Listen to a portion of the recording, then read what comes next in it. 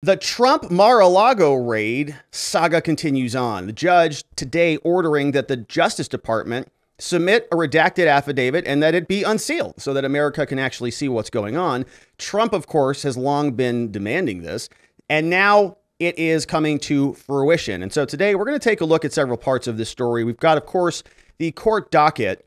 And as we learned previously from the docket, you can see several entries came about on August 25th. Two of these. System entry, docket 88, restricted and sealed until further notice. And another one highlighted here, docket entry 89, restricted and sealed until further notice. And then the rest of this stuff is sort of appeals and so on. Right? But this was the redacted version that the prosecutors submitted into the court. And they said, look, Judge, this is our proposal. This is what we think is reasonable here. And they were sort of encouraging the judge many times over to not make this public. Remember, Merrick Garland said Trump started making all this public, but if he started it, then we're okay continuing it until it came to the affidavit. Then suddenly they're like, pump the brakes. They threw it in reverse and they said, don't you even think about unsealing this because it's going to lead to people finding out more about our investigation. They're going to know exactly how we investigated Trump and know the witnesses and know the names and so on. So there was a big back and forth, and Judicial Watch and others were arguing, saying, hey, we have a presumption of access here. We sort of have the right to see this stuff. We still live in America, right? Sort of. And so we are taking a look now. The judge, right, submitted argument or required arguments from both sides, had oral arguments on it, and then today issued this order to unseal. And I want to just reference this. You see here it says ECF number 89. This references the redactions from the search warrant affidavit, the same entry that we just saw right there. You see that right there, entry 89. So he says, okay, listen, America, let's pull this up. Here's the judge. The order to unseal from the Trump warrant judge who signed off on the warrant that allowed the FBI to raid his residence at Mar-a-Lago. The order to unseal is 2 pages, very short document. Judge Reinhart tells America, he says, I have reviewed the government's memorandum of law and the proposed redactions to the search warrant affidavit. And he did this quickly, like they just submitted those documents in docket entry 89 right there that he's referencing, and he's already got this order ready to go. He says, I am fully advised in the entire record, including the contents of the affidavit. Obviously, I read it before I signed off and approved the warrant. And he says the following. Number 1, I find that the government has met its burden of showing a compelling reason and good cause to seal portions of the affidavit because disclosure would reveal, number 1, identities of witnesses, law enforcement agencies, and uncharged parties. And number 2, the investigation strategy, direction, scope, sources, and methods would also be disclosed if I unsealed it. And number 3, grand jury information protected by the federal rules of criminal procedure would also be revealed. And previously on this show, we've talked about the different indicia, the balancing factors. And so the court has gone through this many times before and said, okay, if we talk about privacy, we're going to weigh that. Okay, that's in favor of the government. And this one's in favor of Trump and so on. Now finding that many of these are in favor of the government. As further explanation for this finding, I incorporate my reference on my order on motions to unseal, ECF number 80, which is where he really went through that entire litany of the indicia, all the different elements. He says, see also this 11th Circuit case from 1986 if you want some more information on it. And he gives us some detail. He says, look, findings must be sufficient for a reviewing court to be able to determine in conjunction with a review of the sealed documents themselves what important interests the district court found sufficiently compelling to justify the denial of public access. Number 2, he writes, Judge Reinhart says, based on my independent review of the affidavit, the actual probable cause statement that was drafted by the FBI, he says, I further find that the government has met its burden of showing that its proposed redactions are narrowly tailored to serve the government's legitimate interest in the integrity of the ongoing investigation and are the least onerous alternative to sealing the entire affidavit. Because remember, there's 2 layers to this analysis. One, we have to go through the indicia and talk about privacy rights and government prosecution rights and public access rights and all of those things. But if there is another mechanism by which to sort of accomplish the ends, we have to actually say, look, if we are going to seal some of this, it's got to be the least restrictive thing and it has to be necessary to do it. And the judge said it is. So finding that, yeah, it should be redacted, and finding that the redactions are appropriate as written, right? As on the document says, they all match. So he says, therefore, it's ordered that the intervenors, so this would be the media, okay, this is Judicial Watch, ABC, WAPO, New York Times, all these people, their motion to unseal is granted in part. Why? Because it is going to be unsealed, right? The government wanted the entire thing to not be unsealed at all. So it will be unsealed. It's going to be covered out in black redaction boxes, right? Probably not going to see much on there, but at least it's going to be granted in part because we're actually going to see something called Affidavit with a bunch of redactions on it. So he says, yeah, we're going to grant it in part. It's not a huge victory depending on the redactions, but we'll see. So the deadline comes, the judge says, on or before noon Eastern time, Friday, August 26. The government shall file in the public docket a version of the affidavit containing the redactions proposed in ECF 89.1, which was what I showed you previously. That was filed under seal, so it sounds like they're just going to refile a new one, and it should more or less match that. Done and ordered in chambers this 25th of August, 2022, West Palm Beach, Florida, Bruce Reinhart, magistrate judge out of the District of Florida. So we can see that that is the actual order. Now, we were looking to see if the redacted affidavit was going to be filed, but it's looking like it has not hit the docket yet. Government prosecutors are still going to be assembling that, and it's got to hit the docket by tomorrow noon Eastern. In the meantime, remember that when they filed that, they also filed it with sort of a memo, a justification for why the different redactions are necessary. Right? Not only did they file the affidavit with the redactions, but they also filed an explanation saying each one of these redactions is necessary because. And so we want to see that too. We want to know what their explanation for all of this was. So as you can see, another sort of big docket entry that hit the docket today in the Trump Mar-a-Lago search warrant case. He's got two cases that are going on. One's the search warrant case. One is his complaint against the government for a breach of his constitutional rights. But here on August 25th, look at this one filed by all of the media companies. Here it is again. The Associated Press, Dow Jones, Times Publishing Company, EW Scripps, McClatchy, NBC News. We got the Washington Post, CBS, New York Times, all of them all submitted this motion. It's a motion to unseal portions of the government's brief addressing the redactions. So again, the media, all of them are like crashing in here.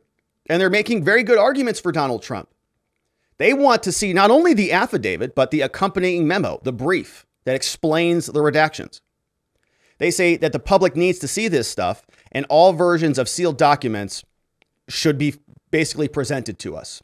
So let's take a quick look at that motion as well, which I believe I have not pulled up, but I will do that now. This is the media's request, and the media, right, is that sort of conglomeration of all of these entities. So let's get our red pen out and we'll read what they're saying. They say, look, we just don't want the affidavit. We want the justification for the affidavit as well. 4 pages. It is the sealed search warrant, and this is the media, the intervenors, like their motion to unseal portions of the government's brief addressing the redactions to the search warrant affidavit and for public filing of the redacted versions of all the sealed documents. And it's everybody, right? It's everybody that I just listed. They say, WAPO, New York Times, ABC, blah, blah, blah. We hereby move for an order, number 1, unsealing portions of the government's brief that was in 88, right? So 2 things got filed. Addressing the redactions to the affidavit of probable cause submitted in connection with the search warrant on August 8th at Trump's residence in Mar-a-Lago. We want to see what your explanation was here, not just the affidavit, because there's a lot you can glean from that, right? There's a lot you can say, oh, right? You want to know, okay, this paragraph was redacted, but why? Right? The paragraph tells you a lot, but an explanation about why you don't want that seen also tells you something. So the media wants to see it. And number 2, they're saying, Judge, can you please direct the government going forward to file a public redacted version of any sealed filings simultaneously with the sealed version? So let's just ease this whole thing up a little bit. Remember when we went through this with the GM-JE case many times? what would happen is GM would file a bunch of lawsuits, and they would go through this motions, and then it would go through this process where they'd say, okay, we have to file it under seal. The judge would say, what's in the motions? And they'd have sort of additional conferences to or deadlines to propose redactions before the actual unredacted motions would hit the public dockets. And it took forever. I mean, we were like reading motions like 60 days after they were actually argued. It was the most annoying thing ever. So what they're saying here is, can you just do it like simultaneously so we don't have to go through that stinking process? They say lawyers for Washington Post, CNN, NBC News, Scripps, AP, and others, they all conferred with the government regarding these requests August 24th and 25th, and was advised that the government does not oppose the filing of this motion. Very good. We'll see. Now, the argument, they say, like the search warrant affidavit itself, the brief is a judicial record to which the presumption of public access applies. Court has already gone through this. They say, yeah, look, an unprecedented search, right? They put that in here. There is intense public interest and historical interest in an unprecedented search of the former president's residence. Yeah. And the government bears the burden of demonstrating that a sufficiently important interest in secrecy justifies the sealing. At the same time, the court has recognized the government's interest in protecting the integrity and the secrecy of the ongoing criminal investigation, and the media intervenors are sensitive to the balancing of interest required by this court. But that being said, Judge, they say, that said, to the extent that some of the portions of the brief could be made available to the public without jeopardizing the investigation, the government should be required to file a redacted version of the brief with those portions unsealed. Furthermore, and to avoid unnecessary motion practice in the future where we have to go, redact it, file, have a redaction deadline, and then, submit it again and again and again, they say, we just respectfully request that the court direct the government to file a public redacted version of any document filed under seal in this matter simultaneously with the sealed version. All right, we don't want to have to fight over this every time.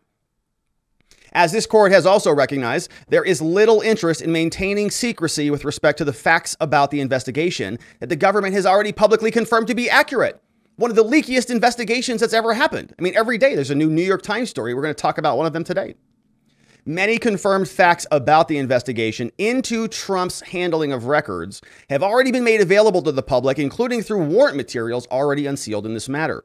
Attorney General Merrick Garland came out and he was yapping from a press conference when he says, I personally approve this. And statements and materials released by the National Archives and records have already corroborated a lot of this as well. Additionally, public statements by Trump in his pending motion for judicial oversight, which is in the companion case, and elsewhere, disclose events that may be recounted in the government's brief. In other words, why do you need to keep all this secret? It's already been published. It's out all over the place. At minimum, any portions of the brief that recite those facts about the investigation without revealing additional ones not yet publicly made available, and in addition to any other portions that pose no threat to the investigation, should be unsealed. If and when they write additional facts come to light and are confirmed to be accurate, or certain facts no longer pose a threat to the investigation, then there is no justification for maintaining them under seal either. Furthermore, any legal arguments in the government's filing should be made public, even if some of the facts of the government recounts remain under seal. And they conclude the following. They say, the media intervenors respectfully request that the court enter an order, number one, unsealing portions of the government's brief, and number two, directing the government to going forward to file a public redacted version of anything that they file under seal so we can see at least a little bit about what they're filing. Submitted by lawyers for the media. You can see they've got several different attorneys here. Carol Jean Lowe Cicero. She's hailing from Florida. This guy, Charles Tobin, is over out of D.C. We've got Elizabeth Seiden-Bernstein out of Pennsylvania and somebody else out of Florida. A lot of attorneys all over the place. You would expect that, right? Lawyers for the Palm Beach Post. This guy's Dow Jones, ABC, WB, NBC News, CBS, New York Times, all crashing in there because it is Trump. And they love them some Trump, and they want to see what are in those briefs and the affidavits. Now, Donald Trump, very active on Truth Social, and he had several things to say about these recent developments. And so we're going to check in with the former president over on Truth Social And of course, if you want to follow yours truly, I am available over there. And so, as I said, Trump was very active today. So let's sort of scroll down and see what he's got. Oh, he's posting the Scott Adams quiz. Yes. All right. So he is, well, let me just cue this up so that I don't have to, blind everybody with all the scrolling here. This is Trump, who posted this morning. And here he is. He says, America.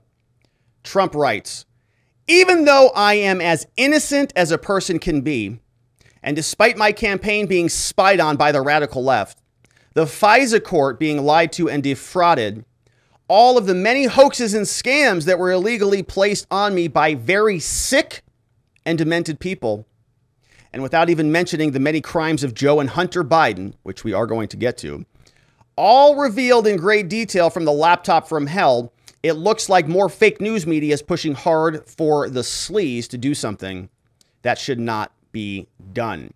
And so, right, Donald Trump is calling out the double standards, massive double standards that exist. Previously, we talked about Joe Biden responding to Peter Doocy when he was asked about what he knew about the Donald Trump raid at his residence in Mar-a-Lago. And he said, I know nothing about it. Zero, he said. Trump responds. He says, Joe Biden said he knew nothing about the break-in of Mar-a-Lago or the greatest political attack in the history of the U.S. Does anybody really believe this? No, obviously not, right? That's ridiculous, because that would mean that Merrick Garland is sort of just prosecuting Biden's political enemies without his knowledge of that, which seems like a weird thing to have your Department of Justice doing if you are the president, but okay. Donald Trump also writes, he says, the radical left Democrat prosecutors are illegally trying to circumvent, for purely political gain, the Presidential Records Act, which we've talked a lot about, under which I have done absolutely nothing wrong. It cannot be circumvented for me or any other president. They illegally raided my home and took things that should not have been taken. They even broke into my safe, an unthinkable act. That is from Donald Trump. And then his next post is just Presidential Records Act. Ah! And he's exclamation point. And he's dead right. We spent a lot of time talking about the Presidential Records Act. That was the same act that Judicial Watch lost to Judge Amy Berman when he was trying to get Tom Fitton and his organization records about Bill Clinton. And the judge said, it's the president. They've got Presidential Records Act authority. And Trump is referencing that. He also says the Justice Department and the FBI are leaking at levels never seen before. And I did nothing wrong. And this is true, right? And we talked about this on our morning walk and talk, which our members get, whether you're on YouTube or on Locals. But the idea is that Merrick Garland is telling us that he's only speaking through his court filings and that he has an obligation to uphold the integrity of the Justice Department, while simultaneously every day there's a new story in the New York Times. There's a new leak everywhere you go. Donald Trump also posted this on August 25th, a statement by Trump about Joe Biden waiving student loans, canceling tens of thousands of dollars in payments for many Americans. Trump says Joe Biden and the radical left Democrats have just orchestrated another election and enhancing money grab, this time to the tune of $300 billion. And just like I predicted, it's coming right out of the pocket of the working class Americans who are struggling the most. Crippling inflation, unaffordable energy prices, and war. All things that should never have happened. But if it wasn't enough, now Americans are bailing out college administrators who fleece students and those who opted for degrees there was no way they could even afford. America is a nation in decline, and the cliff into oblivion is within sight. Stop voting for Democrats. Make America great again. Donald Trump on True Social. And you can go follow him over there at Real Donald Trump. And so he's asking the same questions that many of us are asking. A lot of issues with the Presidential Records Act. And we spent a lot of time talking about those. In particular, when we mentioned Judicial Watch and Tom Fitton and their conversation about this when they filed lawsuits and Freedom of Information Act requests to obtain individual presidential records. Now, an interesting story came out from CNN, and they're saying that maybe there was this sort of relationship between Donald Trump and Judicial Watch. They tell us over here from CNN, they say, not long after the National Archives got those boxes, they say Trump began taking calls from Tom Fitton over there at Judicial Watch, a prominent conservative activist. Fitton, a longtime head of a legal activist group, Judicial Watch, had a simple message for Trump. It was a mistake to give the records to the archives, and his team should have never let the archives strong-arm him into returning them, according to sources familiar with the matter. Those records belong to Trump, Fitton argued, citing a 2012 court case involving his organization that he said gave the former president authority to do what he wanted with records from his own term in office. That's the Clinton sock drawer case. That's Judge Amy Berman's ruling on this. The Judicial Watch president suggested to Trump that if the archives came back, he should not give up any additional records, according to sources with knowledge of their conversations. None of this has been previously reported. Now, they say while Trump continued to publicly tout his cooperation with the archives, privately, the former president began obsessing, they say, over Fitton's arguments, complaining to aides about the boxes that were previously handed over. Trump even asked Fitton at one point to brief his attorneys. Somebody said the moment Tom got in the boss's ear, it was downhill from there, they said with anonymity. In a phone interview, Fitton would neither confirm nor deny the conversations he's had with Trump, but noted that, yeah, he's been vocal on social media and television, saying Trump did have the right to keep his documents because he took them with him at the end of his presidency. Now, Tom Fitton made that argument in his lawsuit, or actually, he said he should get access to the records, but the lawyer and the judge in the lawsuit said that he was wrong, said that Clinton actually had total deference and they had the ability to retain those documents and not disclose them. And so we see that the search warrant order has come out from the judge telling the government to file an unredacted or a redacted affidavit unsealed tomorrow. And we'll take a look and see when that comes out.